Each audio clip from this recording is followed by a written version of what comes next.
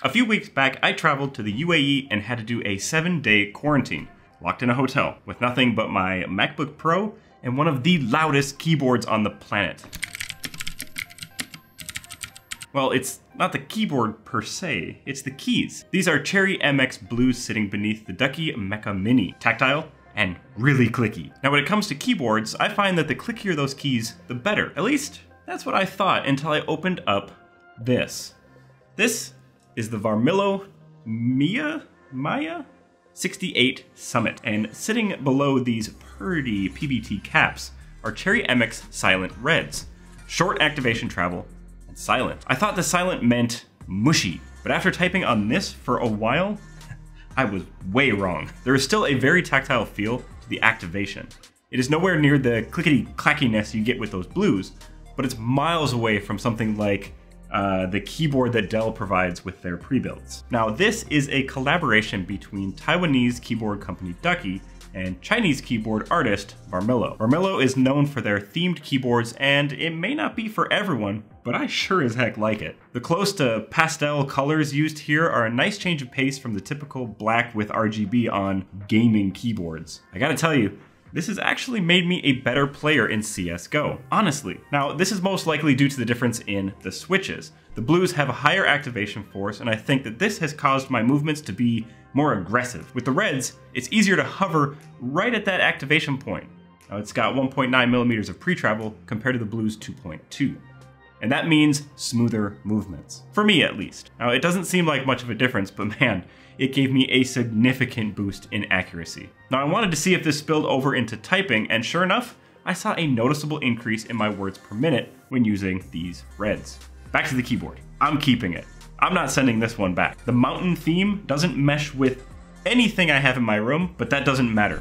It's just too good looking, and I can't stop staring at it. A quick warning to anyone thinking that this 68 keyboard may be good for travel. It's not, because it is heavy. This is better left on your desk, and if a minimalist look is what you're going for, this thing has got it in spades. It's got feet to raise up the position, connects via USB-C, and includes a keycap puller. I prefer the 65% layout like this when compared to something like the Mecha Mini because it has those arrow keys, something I find I'm looking for when using that smaller form factor. The keycaps do not have lit characters on top. In fact, the only LED that can be seen other than from the switches is on the optional caps lock and the fish cap to help identify when those are active. There is front-facing labels for function keys like F1 through F12, as well as things like scroll lock, home, and various other keys. These can be accessed using the tent key, as well as the compass key on the left. These compasses here are typically where the Windows key is located, so in theory, they will also take you home. Due to the location of the LEDs on the switches, only the bottom half of the keys are lit. It is also worth noting that there are several colors on this particular keyboard, and the light that shines through varies with the darker colors, the darkest being, oddly, white. Keep in mind, this is not an RGB keyboard. There will be no rainbows rolling across these keys, only 5 different levels of LED brightness. The fit and finish on this is second to none. There is minimal flex and absolutely no creaky, crunchy sounds found in budget keyboards. The increased weight helps keep it firmly in place. It also has nice rubber pads on the bottom.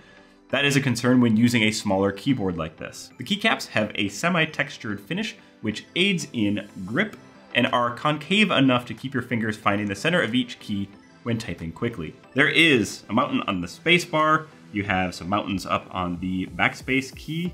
I do like that the escape is red with a flame on it.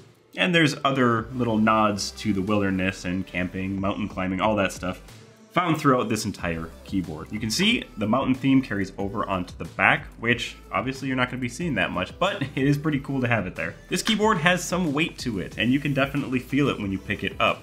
It feels like it's heavier than even a full-size keyboard like the Razer Huntsman I have back there.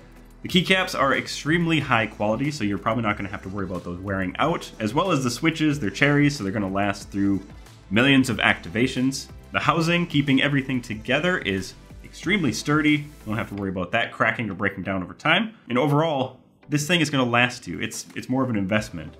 You're going to keep it around for a while. Now, themed keyboards like this do come at a premium price tag, but if this is something that you're looking for, it is a worthwhile investment. It's going to last you for a long time. Now, this keyboard is available with a bunch of different switches, like the Cherry Speed Silvers, Blues, Browns, Blacks, as well as the Silent Reds I have here. You can find all of these options at Store 974.